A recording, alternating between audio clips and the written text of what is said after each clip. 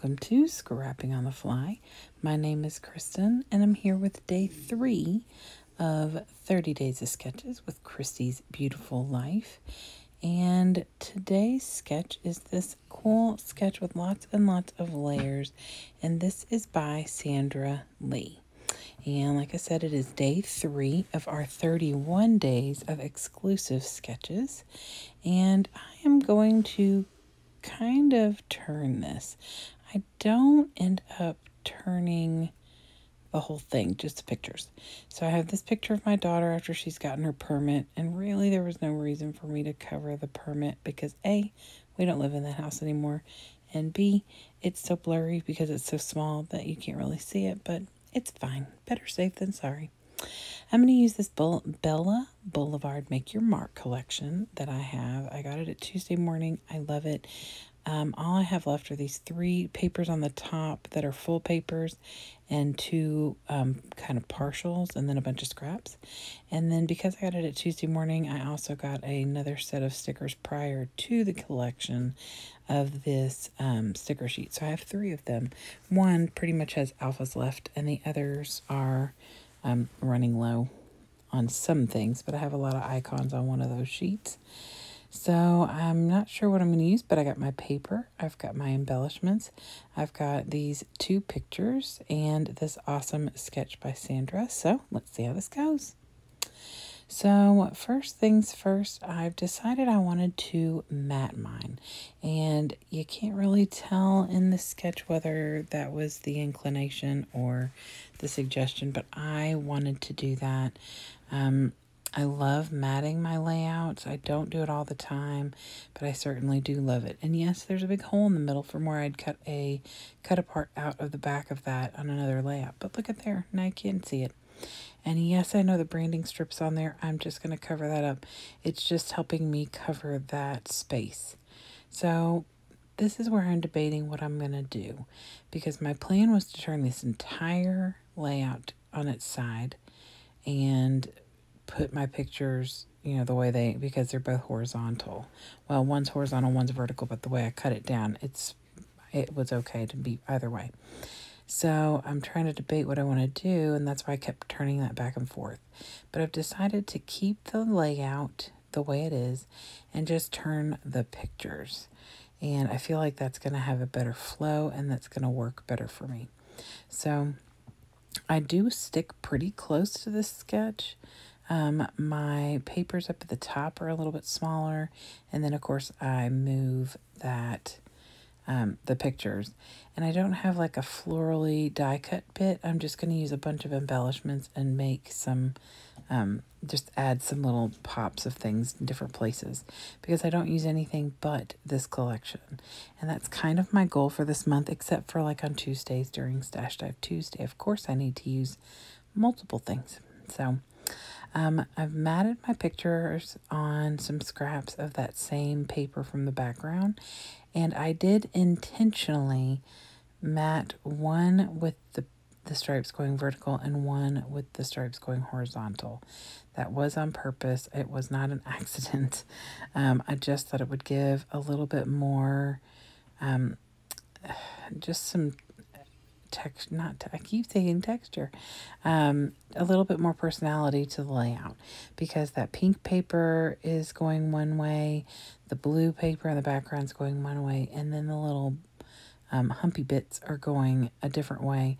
So I just kind of wanted to intentionally make those lines go right and to left as well as up and down. So now I'm looking through my scraps. I want to find the 3 pieces that I want to use for that top part where it looks like there's like 3 tags tucked in, or 3 pattern papers. So I'm going to use this one, and I matted it on this really bright, almost like a painting swipe. And so I put that down because that white was going to disappear. So I put that down on top of that little pink paint stripes. And now I'm starting to put this yellow one down and decide I'm going to mat it on that same. See, looks like someone has taken a paintbrush and tested out some paint samples. And I love that. I think it's cool, and it's very bright. So that's why I went ahead and matted just the part that's going to be coming out over that paper and moved it over a little bit. Now hers is covering from one side to the other. Mine is not, but that's okay.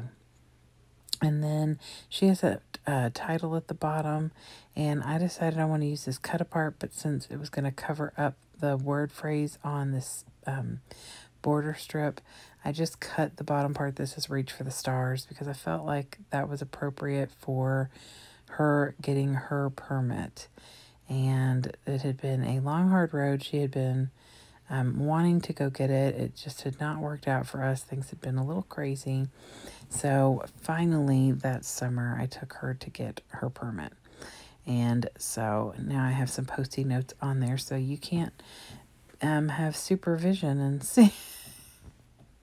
I mean, after I like kind of panicked and put my thumb over the picture of her ID, I thought, I can't read that up close and in person. But whatever, like I said, better safe than sorry. So I'm using this little fold over tag, and it actually tore when I was putting it on there. I normally cut these in half and use both of them. But this one, I decided I wanted to have that little pull where it's actually coming off the page. And then I just tucked this little explore speech bubble right above my daughter. Not that she can go very far to explore since she's got to have a driver with her. I thought I'd put these little arrows on here to kind of point towards her permit or her, either one. And then I'm just kind of adding anything from the sticker sheets that I feel like will work.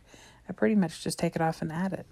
And that blue little humper thing right there, those scallops, is, can you tell I've been watching State Goddess? She calls them humper something or others. The little scallop is a piece of a border that I didn't use. And so I put that black and gold bit there just to give it an ending. And then I tucked that little today tag underneath it. So I'm just looking on here. And there's only like 2 stickers left on this sheet other than the alphas. One says experimenting. No, I'm not putting that word on here. She should not be experimenting while she's driving. And I think one says break the rules. And I'm like, no. So, but I think in the end, the only thing left on this top sheet is the one that says experiment. And there may be one other one I can't see over there on the right side. I did put my girl on here, but I did decide to title it Reach for the Stars. And then I put 18 in that gold alpha or numbers as well, because this is 2018 and that is what book this is going to go in. And I do write the date on there. I don't know if I did that on camera or not, but I took a pen, I believe in black, and wrote right above where that says laugh and put the date there. So I love the way this turned out. I had a lot of fun. These colors on this collection are so bright and cheerful. I still have 3 full sheets of paper because I didn't use any full sheets of paper. I used only scraps. Now, how awesome is that, you all? So right there where it says laugh, that's where I'll end up writing the date after I get off camera. I hope you go below to the hashtag and the playlist and watch all of the awesome videos that are being posted. I also hope you'll come back and see me again tomorrow for day 4. Have a great day and happy scrapping.